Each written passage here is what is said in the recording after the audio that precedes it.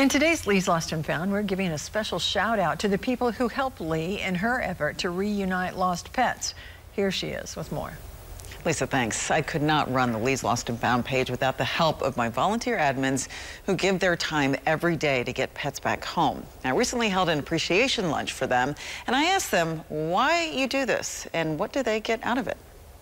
I really love animals and thought it'd be fun to help with reuniting them with their owners. And the reunions are really fun, and it's really exciting when you match up two dogs or two cats.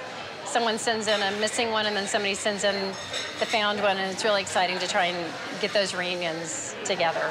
It makes me feel really just great to know that I am helping these owners find their home, their animals' homes again, because I know what it feels like to lose a pet, and I would hate to know that my animal is out on the street and not have the resources to find them. So knowing that this page is out there just means a lot to me. Well, I've been on both sides of the lost and found pet situation and have actually used Leigh's to help find a couple of animals. And so when you sent out the plea for an admin or somebody to help on the page, it just made sense for me to do it. The reunions make it all worthwhile, and just knowing that we're doing a service for the community.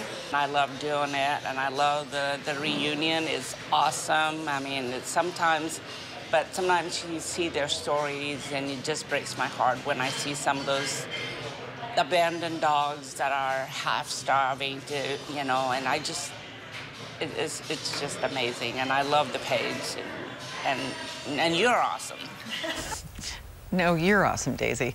And there are a couple of admins who actually couldn't make it to the lunch or who are a little bit camera shy. So a shout out also to Pam, Chrissy, Marcy, Lissa, and Cheyenne. I appreciate all of you so much. And because of their help, your submissions are usually posted within just minutes from early morning until late at night. If you need to make one, just go here to my Lee's Lost and Found Facebook page and click on the message button at the very top right of the page. Steve?